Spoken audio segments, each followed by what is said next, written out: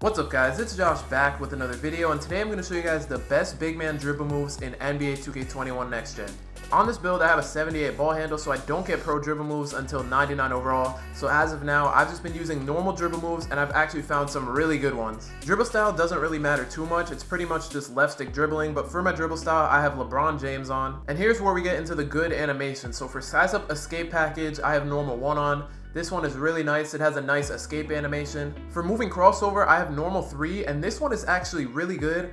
It's almost as good as the pro dribble move crossover that I have on my other build. And with this move, I can get past defenders pretty easily. For moving behind the back, I have normal 2. As you guys can see, this moving behind the back is really fast. It doesn't move you to the left or to the right, whichever way you do the behind the back, really fast, but the move itself is easy to create space when you're running straight towards a defender. For moving spins, I have basic 1 on. I don't use it too much, but there is one spin animation that kind of changes your momentum from one way to another, so this spin is actually really good. And in my opinion, I think it's better than all the normal spins. For moving hesitation, I have normal 3 because there's one animation you can get out of this package, and it's really fast and easy to just blow by your defender, or just shoot the ball and fake the drive. Then for moving step backs, I have normal 3 on. It's not the best.